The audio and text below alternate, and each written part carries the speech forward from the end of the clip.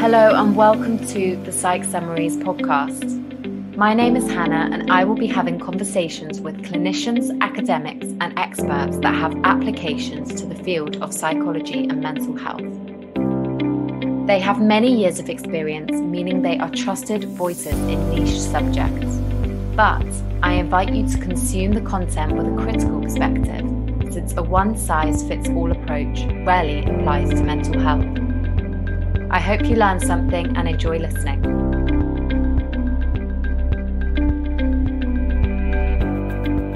Today I get to chat to the wonderful Dr. Han Ren, who specialises in anxiety, perfectionism and developmental trauma. However, her online presence is very much centred around BIPOC mental health, liberation psychology and anti-oppressive practice. So, therefore, a lot of her work is on the intersection of politics and mental health.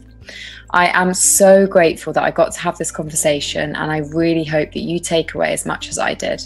So, without further ado, welcome. I am so excited to chat to you today, and I would really love if you could start with a little background for the listeners.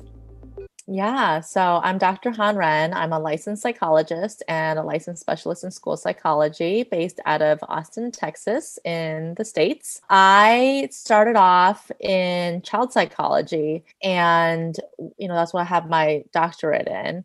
But then when I started my own practice, I was mothering two young children and realized I couldn't do it all day at work and then come home and have energy left for my children. But at the same time, I also realized that there was such a need, especially in Austin, for BIPOC mental health, BIPOC therapists. I started my practice in 2017, so it was right after Trump was inaugurated. And there was this tension in the air, especially with communities of color, of fear and worry that existential fear and worry that their needs and their rights are not going to be respected or represented. So a lot of people's mental health worsened at that time, and people really wanted to seek culturally affirming care. And I realized this is where it's at, especially for me personally, being able to use my own experiences as, a child of immigrant and a third culture kid and an Asian American to really support my clients in their journeys. For anyone listening that isn't quite sure what that term means, we're talking about Black, Indigenous and people of colour. Are people from these communities more likely to be missed in treatment, under-supported in therapy, or less likely or more likely to be diagnosed with mental health problems? Oh gosh, it's such a big question. And I think, there's a lot of chicken or the egg. We know that there's disparities in how BIPOC are treated in the medical system. And there's also lots of differences in terms of stigma and, how different cultures handle mental health and mental illness. And so I don't think we have, definitive data that says one group suffers more than the other, but we do have data around which groups seek mental health care. And by and large, in the US, people of color seek mental health care a lot less than white people. It's, especially in communities of color, there's this idea of mental health and therapy is a white people thing.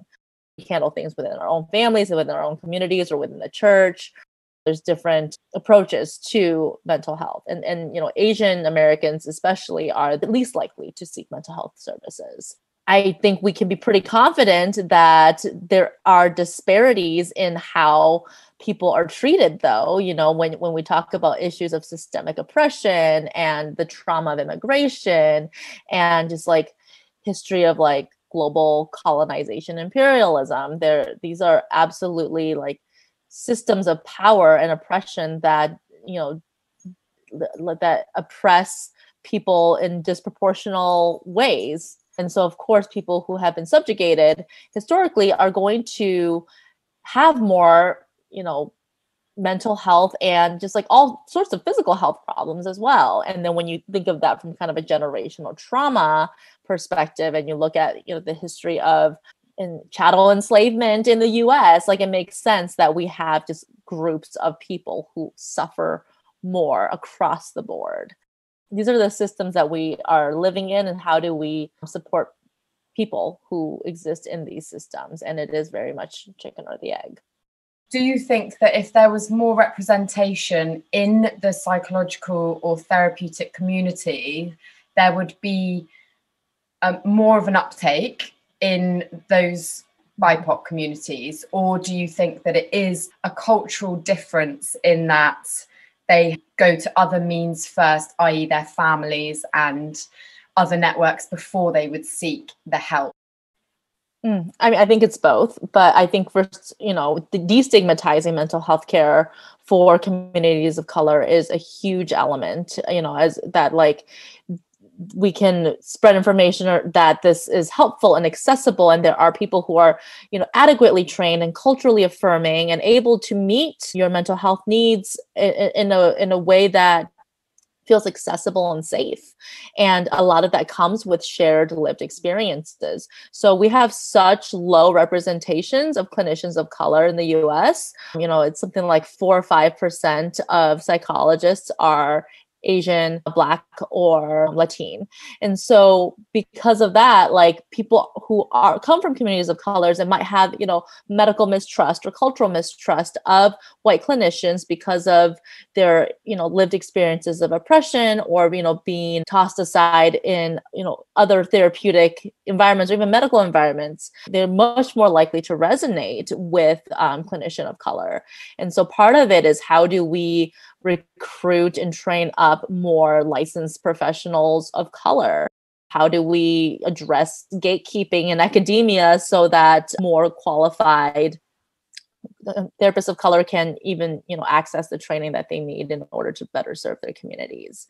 And then I think, the second half of that is destigmatizing mental health, from cultural frameworks. Like, there's a lot of shame in a lot of these communities that this isn't what we do. But mental health extends to everybody. Mental illness extends to everybody.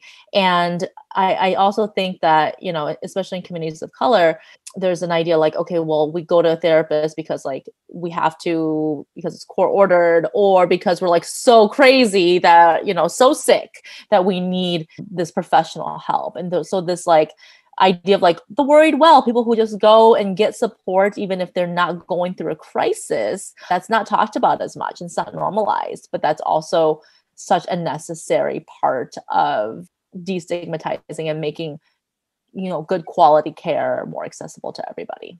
Yeah, no, I totally agree. I think that is absolutely shocking that it's 4 to 5%. That is 4%, Asians, 4% Black, so like 15%, but still like 85% of clinicians, of psychologists, especially in the US, are white. Yeah, and that's a failure. Yeah. I've seen you talk about liberation psychology, and I would love for you to explain that term and why it is so important. Yeah. So liberation psychology is psychology for the oppressed by the oppressed. It is a way to conceptualize mental health and just psychological functioning based on the power and systems and structures that exist within society. It takes into account how differentials in systems of power affect one's mental health. And it's very much, a kind of a grassroots bottom up type of approach where, it is designed by people who have experienced systems of oppression. It really, like, came about in Central and South America, and it's just gaining traction everywhere as we kind of use this framework to deconstruct and dismantle Western psychology as we know it. So this idea of, like, decolonizing or, practicing from a decolonial framework when we address and talk about mental health. So it's really, sort of not just like, okay, how do we treat the symptoms and how do we help you to, take care of yourself and cope better, but how do we address the systems and dismantle systems so we can reimagine ones that don't manufacture trauma, that don't, have inherent inequities built in to the system. That's just sort of a simple definition of it. And I think, translating that is really where it gets interesting and juicy, because as much as we'd love to like just abolish everything and live in different systems, we can't. This is the system that we exist in. And so applying these kind of decolonial liberation frameworks to our current systems and mental health treatment is really where I have spent a lot of my passion and energy in trying to, like, how do we adapt this so that we can help people take care of themselves and each other and thrive within the frameworks that we have, while we also kind of re-envision new and reimagine systems that have community care and that just like function better without so much inequity. I'm just thinking back to a post that you put up about Maslow's hierarchy of needs and how actually it's potentially, highly likely that it's not representative of most people, but yet these are theories that we're taught in education and we apply to the masses. How do we overcome this? Yeah. It's obviously such a big question. And also, on a side note, how can people that aren't part of these BIPOC communities be of help? Because you obviously don't want to be talking on behalf of those communities, but you want to be helping out in any way that you possibly can. I think of it as just like multiple streams, like multiple parallel streams. We got to start here and everywhere. And there's, different approaches that, we might take depending on which system and starting place we're looking at.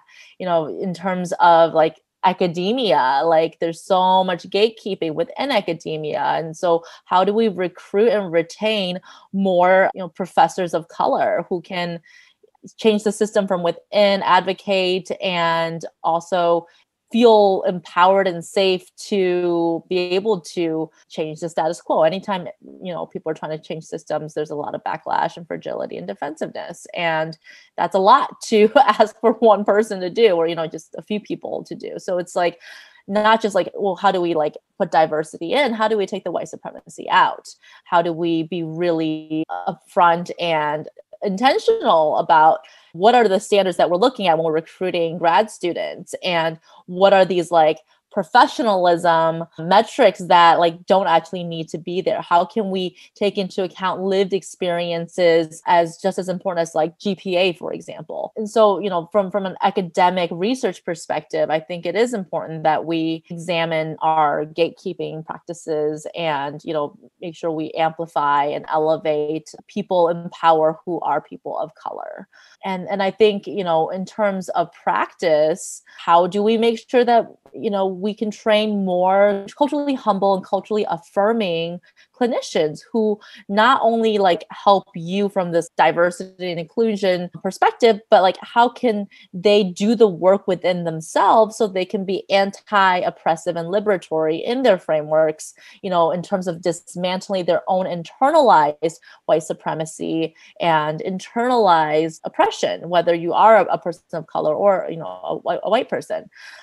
I truly believe that, as much as we want to just believe like, oh, let's do all this stuff like out there, it's all out there. It's all within us. We each carry these ideas within the way that we live our lives and the way that we interact with the world around us. And so we have to dismantle our own assumptions in order for this to spread out. When we talk about racism and anti-racism training, a lot of times it's like, oh, well, it doesn't happen in here, or like in our organization, it's like something that we're going to go out into the world and, do good in. But that misses the point, because white supremacy is water. It's everywhere. It's the water we swim in. And so in order to have this change, spread outwards, we have to start within ourselves. Each of us have our own implicit biases and internalized white supremacy cultural values. And so being able to identify what they are, notice it when they come up, and have practice in doing that. This is not something you do one and done. This is, you got to do the reps. Like you have to really notice and grow more comfortable with being uncomfortable, and catching that within ourselves in order to spread this outward. Yeah, and when you're talking, what really springs to mind is the kind of need for a like-minded community, because it's very difficult, isn't it, to be critical or pick up on every small kind of bias that you have. You almost need people to also pull you out on it in a gentle way, because it's all well and good reading a book, but then you want to put it into practice and you're going to get it wrong. Like you say, there's going to be parts where you get it wrong, and having people implement that as well. But just quickly, when you refer to white supremacy, could you clarify what that means right now? Because I think a lot of people associate it with a kind of historical context, but actually it's very prominent now and often not very obvious. Yeah. So white supremacy as an ideology, not as a hate group, is something that's pretty pervasive. These white supremacy cultural values that we base our understanding of like human operations on. Like, this is the best way, the right way, the only way. Some examples are, a sense of urgency, worship of the written word, timeliness as professionalism, idea of objectivity in anything. I mean, everything has bias, even science. Perfectionism.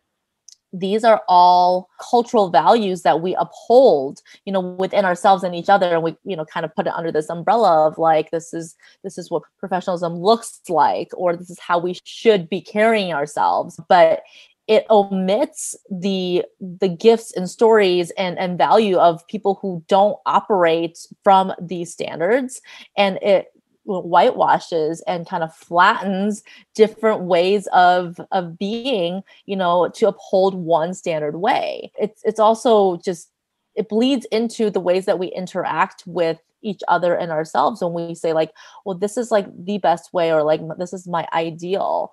And I think, that's going back to this, like the research question. Like, yes, research is important because that's how we validate and, really are able to translate things into like, okay, this can show that it works.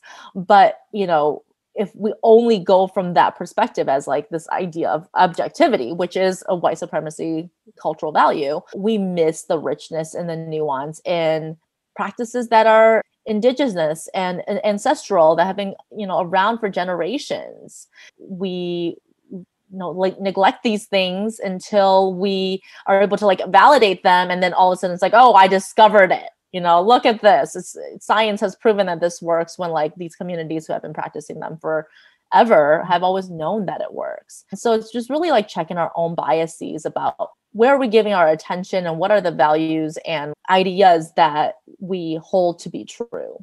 All of these things that you've just said, I would not have associated with white supremacy. I know that within the science world, there's much more of an emphasis on scientific methods, less so on kind of, the interviews and the richer data, etc. And you are right, you miss so much in that, and it almost like simplifies everything. But I would never ever have thought that was rooted in white supremacy. So it's just so important to talk and hear about this, because it really makes you check yourself. So could you just tell us more about these scholars? What do we need to know? So the scholars who came up with this originally in 99 are Kenneth Jones and Tema Okun. And they recently came up with this new website. It's whitesupremacyculture.info. And it really outlines the specific cultural values that they have tied to white supremacy. So some of the other qualities, that are covered is the defensiveness, individualism, the right to comfort, protectionism, perfectionism, fear of open conflict, progress is bigger and more, power hoarding, quantity over quality, either or thinking, paternalism, knowing that, I know what's right and best for you. So all of these are white supremacy cultural values that very much gets transmitted in our ideas of what professionalism looks like, especially in the workplace and within organizations. And, people who play by these rules tend to do better. These are systems that are designed to keep the powerful in power, oppress and suppress dissent and the people who don't have power, which tend to be people of color. And the individualism one is one that I'm struck by. I mean, mental health can't be an individual thing. You are who you are mentally because of the way that you perceive and engage in your world. I think when we talk about mental health, a lot of times we talk about psychology, like the individual traits, characteristics, coping styles, attachment, trauma, all of that. But really, like, mental health is related to economic health, environmental justice, policy. Mental health is related to community health and collective health. The stronger and the more connected we are to each other, the better we all do. And so we cannot, cure or like uplift one person's mental health without also taking into account the systems in which they live and work and share with others. And so we really do have to take into account like social support and social connections, and also like what are the disparities and the systems of oppression that each community is going through, and how can we remove those barriers from a structural collective level. And like COVID is a great example. When we talk about like people who are anti-maskers, they tend to be pretty conservative, individual right to freedom people who care less about the collective, the greater good beyond themselves. And that absolutely is killing us. That's toxic. And that's toxic on a, viral physical health level, as well as, what this does to us on a mental health level. Like this idea that we don't need anyone else but ourselves, pull each other or pull ourselves up from the bootstraps. But I mean, that is such a privilege-laden way to approach and look at mental health. Mental health then is political, right? Absolutely. Yes, it's so political. The personal is political. You go to a therapist and you are struggling with depression and anxiety, and it's because, gosh, the gun laws in your state says that anyone can carry a gun anywhere. And we just had another mass shooting this weekend in Austin where 14 people were injured just like going to the bars. And, this barely got any traction or news because it's so normalized, but like that underlying anxiety permeates everything. Anytime I go anywhere, I'm like, where are my exit? Where can I hide?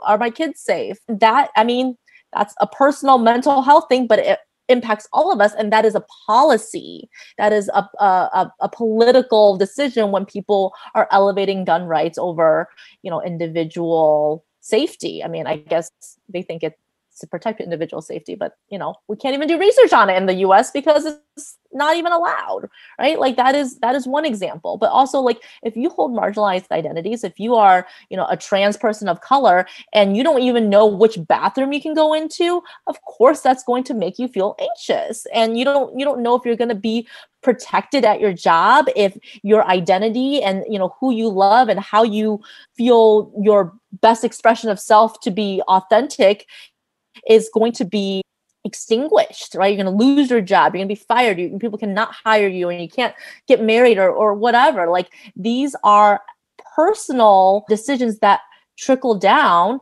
from political and policy decisions. This absolutely is personal, is absolutely political. Yeah. And, mental health problems or mental illness is widespread. But as we said right at the beginning of this conversation, those in those BIPOC communities are even less likely to seek that help. So you just can't comprehend. It's hard, society is hard for everyone. And, white people will say, oh, I'm really struggling. And you can't even comprehend that example of being a person of color who might be trans and is also scared of the gun laws. It's like there's just so much to be anxious about, and absolutely it's a failed system, which is obviously such an extreme statement to make, but it's so sad and just a shame. So do you think, I guess, to try and lighten the mood, do you think that we are heading towards change? Are you hopeful that things can change? Are you seeing in practice, in therapeutic practice or research or in a clinical setting, are you seeing changes? I'm hopeful. I know change is slow and there's a gap between theory and practice. But I am hopeful because, even with the amount of terrible things that have happened in the last year, we are growing in our awareness of that this is real and exists, and these disparities absolutely affect health outcomes. And we are growing in our ability to handle the discomfort that rise up within ourselves when we talk about these things. There's a lot of, that's like one other white supremacy cultural value, this right to comfort. People are like, oh no, let's not talk about it, let's talk about happy things, as if that just makes these problems go away. It's out of sight, out of mind for people who are not living and affected by this every single day. And so I think building this awareness and helping people really acknowledge and be motivated to want to address this for greater equity and liberation of everybody, that I think we are gaining traction in that. But these conversations need to be ongoing. This can't be it's Black History Month, okay, you go talk, or like it's Asian Pacific History Month. This is not a 1 month out of the year thing. Like here it's Pride Month, but like we should be talking about LGBTQ issues all year round, just like we should be talking about Black people and Asian people. And all of these experiences cannot be relegated to like 1 month. This is a existential issue for so many humans, and it needs to be centered all year round. Yeah, these are people's lives. It's not just something that can just gain short-term traction. It's not a trend. And I think, the mental health sphere often falls into that trap. Most of the time people have really good intentions, but I think going back to the question I asked earlier, it's so important to expand your network and ensure that people are picking you up when you make mistakes and ensuring that you're inclusive. And I think it's just a shame that in 2021, we are still talking about this. I worry about those potentially relying more on very, very poor media outlets to gain an understanding of this subject, because it's so inherently biased. Yeah. And I mean, with every action, there's an equal and opposite reaction, so the further we get in enhancing and having these dialogues, the more like pushback there is, from an individual and policy level. In the US, there's a huge pushback right now against critical race theory as a valid framework to examine the history of the US. And they're saying, let's not teach this in schools, and this is not actually how history has been done historically, which is, I think, a gross misunderstanding of history. I mean, history evolves. It's shaped and changed by the people who live it. And, we rewrite our understanding of history with more information and different perspectives. And there's, of course, this pushback against wanting to evolve in that way. We'll become more and more, fundamentalist or conservative or traditionalist as these dialogues are expanding. So it's polarized, and that's a really difficult gap to bridge. To bring it back to psychology, my last question to you is, if you are someone who is very interested in the science, research, psychology, if you are looking at research itself, is there certain areas of research that you can take a critical approach to this area? What part of the research do we need to be looking at to understand whether it's representative, biased, and all of these things? Do we need to look at the samples? Is research honest about that? Yeah, I mean, I think first of all, looking at the sample is a great place to start. Who were these studies done with, done on? Are they expecting, white undergraduate males to be representative of the entire human experience? I think that's essential. And then, in addition to effectiveness or efficacy studies where there's like, does this work, yes or no, randomly controlled trials, let's look at dissemination and effectiveness studies. How does this translate in the community? When we teach practitioners to use this new model, is the data and the results as robust as it was in this like control for everything clinical trial?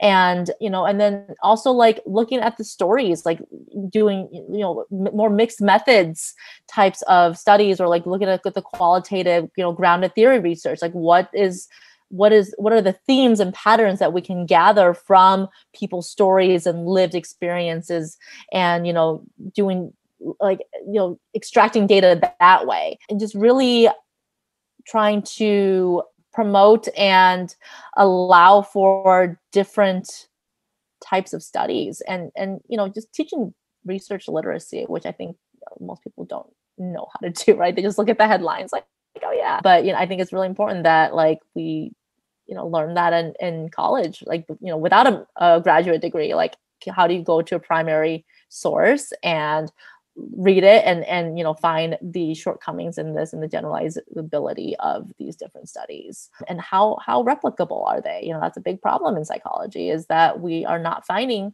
a lot of these studies to have the same outcomes when we replicate them. And also like who's doing the research? That's another huge problem. Like even if you have a very diverse sample, if all of the researchers who are designing these studies are white and upper middle class, we're going to have differences and disparities in like, are we even asking the right questions? So I think there's just a lot of work to be done in all of these domains.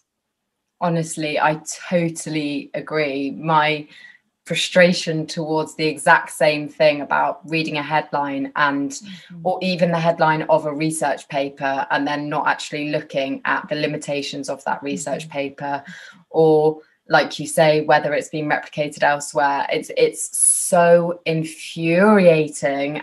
I just want to say thank you so much for being such an important voice in this area, because honestly, there's not enough people doing and educating the way that you are. And I am really glad that I've come across you. And for anybody listening, how can they find your work? Is it best to find you on Instagram? Do you have TikTok, or is it? Yeah. I mean, I started off on TikTok, so I basically repost my TikToks on Instagram, but I'm Dr. Han Ren on both Instagram and TikTok. And well, honestly, you're amazing. So please keep doing what you're doing. And I hope that one day you'll bring out a book or, do something like that, so we can hold on to your insights. But I just want to say thank you so much for giving up your time today to talk to me. Thanks so much for having me.